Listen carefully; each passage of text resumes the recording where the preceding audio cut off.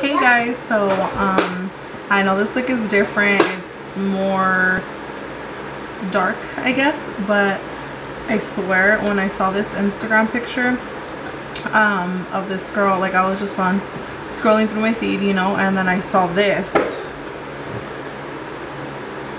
and she just like gave it to me. I was like, dude, I need to try to like recreate that, just something, right? Like, you know what I mean? Like, I don't know, I love red tones. I know like maroon and red and the oranges and, you know, those kind of colors really have been like popping lately, you know.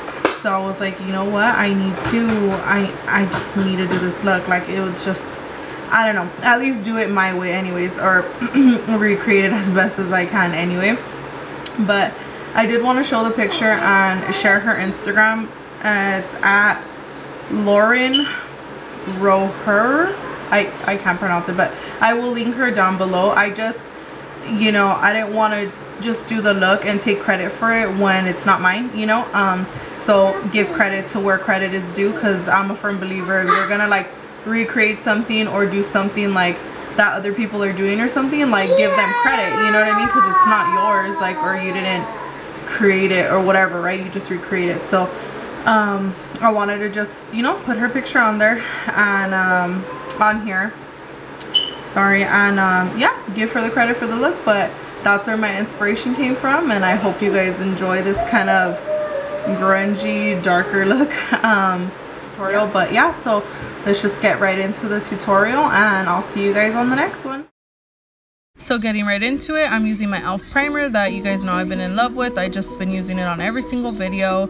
I usually use my pore refining primer from Smashbox. It's the purple one. I really like that one for like my nose area and my forehead, but I do grab the regular Smashbox primer, this little one that I have a sample size of, and I'm just gonna use that on my T-zone, kind of, just because I like to try and fill my pores with a little more of a silicone-y primer.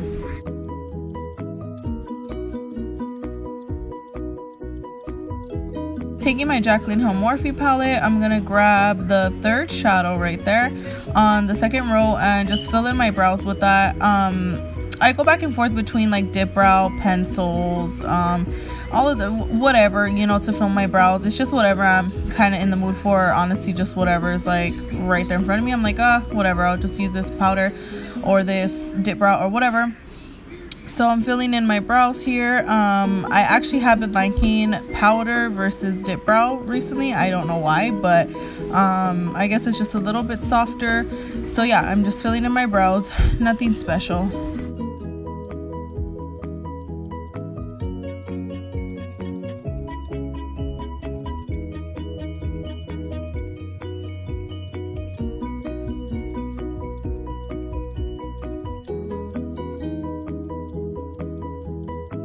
Now I'm just taking my brow drama from Maybelline. I really do like this. It sets my brows and it keeps my brow hairs in place. I don't have them kind of like falling down or like the product being too thick or whatever. It's really good, inexpensive. You get it at Target, Walmart, wherever they sell Maybelline. So yeah, and then I'm gonna carve my brows out with I was gonna say mascara, with concealer, and yeah, that's about it for the brows.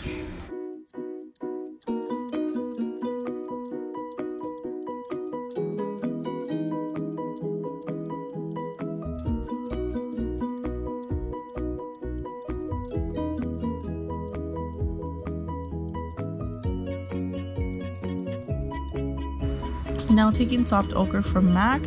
I usually always use this base. I really do like the Urban Decay. I believe it's a primer potion in original, and then they have another one that I like. I forgot the name of it. It's a little shimmery, or it's like hydrating, something like that. But Soft Ochre is good because it does cancel out any, like if you have pigmentation, darkness, redness on your eyelids or anything like that. Then I take like a soft white or a pale yellow shade and go over my eyes, just to set it, so when you do use the Soft Ochre, it doesn't kind of like skip when you're trying to blend out.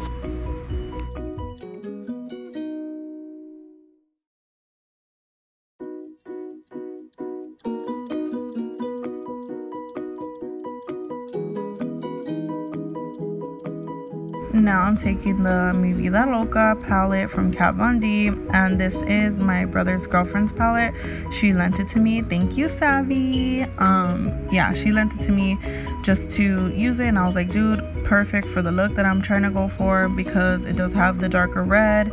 And then I am also gonna take I believe it's Red Ochre from the Anastasia Modern Renaissance palette, because that red is a little darker than this red, so I just put this one as a base, kind of base color. Not blending anything out here yet or anything, just put it down as a base color. And then I'm going to take the Soft Ochre and mix that in as well, like I'm doing here. And yeah, then just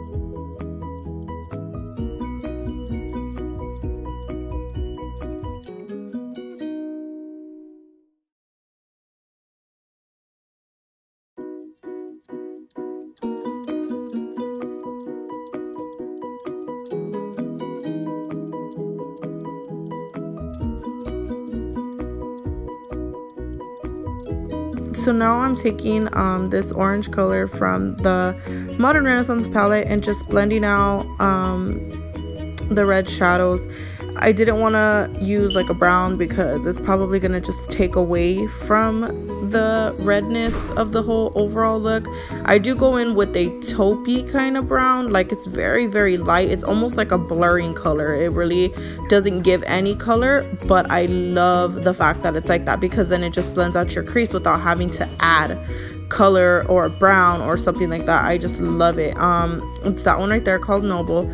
So yeah, I'm sorry again for the lighting. I know it's still kind of harsh, it's still kind of like is in and out all the time, but I did get a diffuser and it should be here on Wednesdays, so by the time you're watching this video it should be here.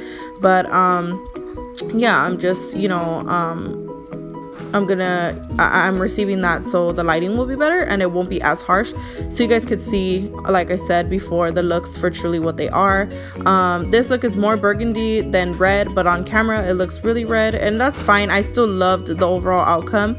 But yeah, so I just, you know, now I'm going back and forth between all the shadows and like adding more color and adding more red, then adding more orange, then blurring it out. Just going back and forth between everything. And I didn't have foundation on yet because I didn't want fallout to go onto my foundation, and I mean, I have to wipe it off. It's kind of like, you know, why wipe off my foundation if I could just do it last?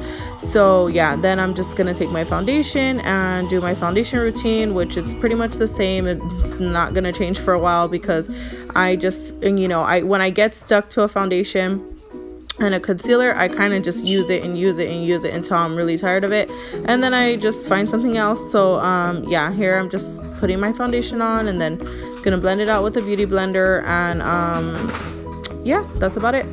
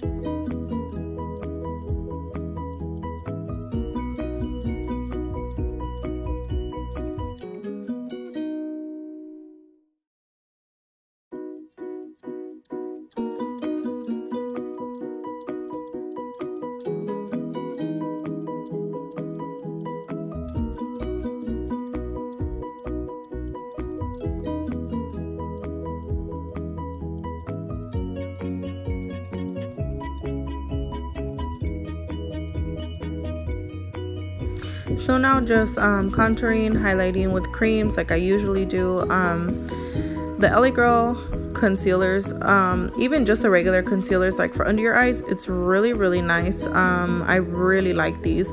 I mean, I've been doing this for a while already, the cream contouring and stuff, and I've only used this one. This is my first cream contour and the only one I've ever used. But yeah, I really, really like it. You know, I feel like it gives just such a nice finish to your face, and then when you set it with powder, it just looks even better.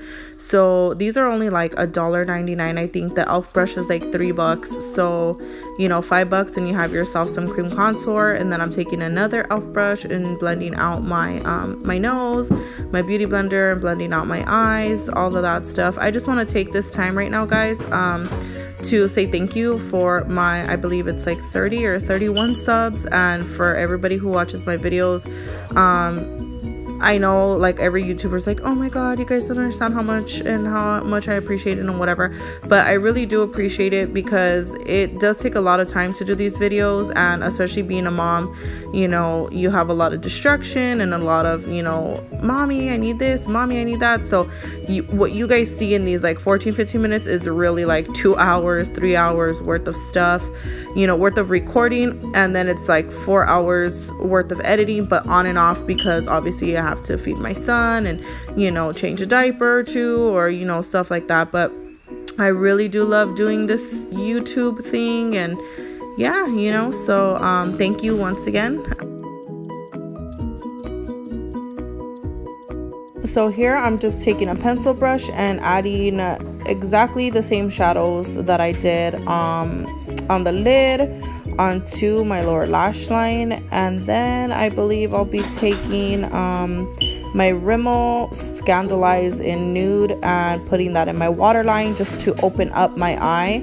I really love that pencil too. Like I tried what is it called, Rue Bonaparte from NARS, and it's like a nude pencil as well, but that one just didn't stay in my waterline. Like it faded away, it would make my eyes watery. I don't know if it's the formula of the NARS pencils or what, but yeah, I mean this Rimmel one has never done me wrong. So and it lasts a pretty good while.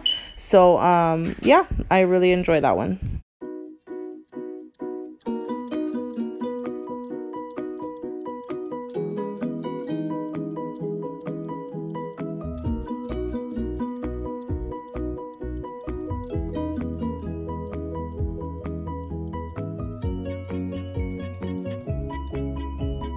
Then I'm taking the shimmery white shadow from the Vida Loca Palette, but honestly any shimmery white eyeshadow would do for your brow bone. Yeah, I really like this one though. I really just like the overall turnout of this look. And after this I'm gonna get my Anastasia contour kit, and I'm gonna be using the middle shade. It's more like on the taupier side. It's like more like a grayish brown instead of being so warm, because the look was already super warm. I didn't want to, you know, have so much contrast with the orangey kind of a bronzer or contour. And then I just added my eyelashes off camera.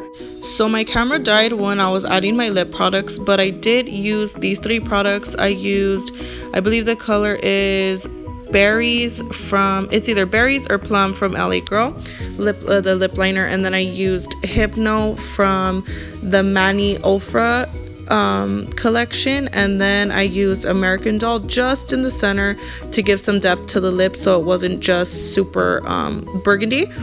And then I got Champagne Pop from Becca, and I added that to the high points of my cheeks and down the bridge of my nose and on the tip of my nose, I believe above my lip, my chin, and then on my forehead.